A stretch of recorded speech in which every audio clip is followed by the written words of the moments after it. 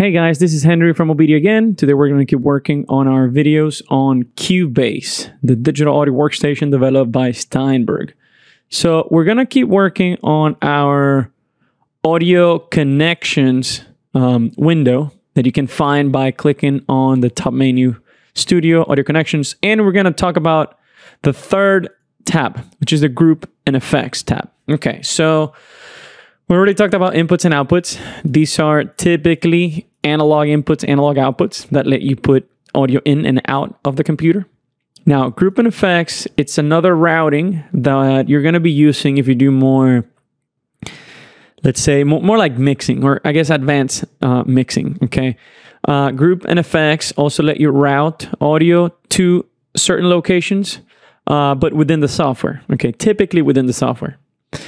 When you do groups, a group, as the name says, it's basically a bus that groups instruments of the same type, typically, into a return bus. So, for example, you could create a group where you, quote unquote, group all the drum tracks.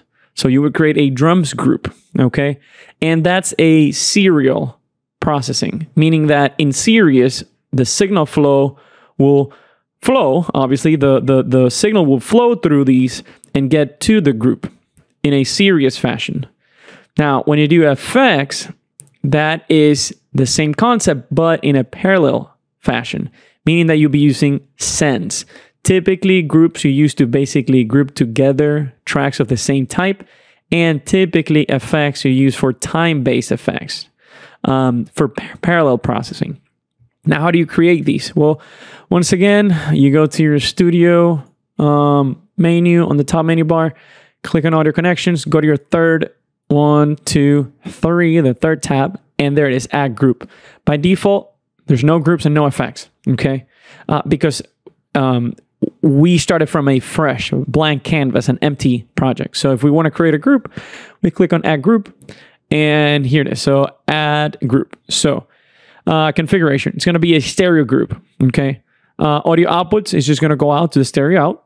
We're going to create it inside a folder, and let's label it drums, just one. So now you have a group called drums, and it's a stereo group. You can see here. It's drum stereo, and it's routed to stereo out, okay? Now let's create an effects. So we click on Add Effects, and now you have to assign an actual effect plugin to it. So I'm going to go ahead and go into Reverb, and I'll do the Roomworks. It's also going to be a stereo configuration, so the output will be stereo. And it's going to be routed to the stereo out, to the main output of Cubase. It's also going to be created inside a folder, and we're going to label as long verb, because we're going to use it for Reverb, okay? So as soon as you create it, look what happens. It'll open that plugin. So now we can go ahead and tweak that to make it an actual long verb, like 3-second verb, 50 millisecond. There it is, 24 millisecond pre-delay, 3-second reverb time. So that you could say that's considered a long verb. So that's how you create groups and effects in Cubase from your audio connections window. Okay. Stay tuned for the next tutorials. We're going to keep working on the audio connections window and the other options that you have here. And if you have any other questions, please call us from OBEDIA and PC Audio Labs, and we'll be happy to help you. We will see you soon. Bye-bye.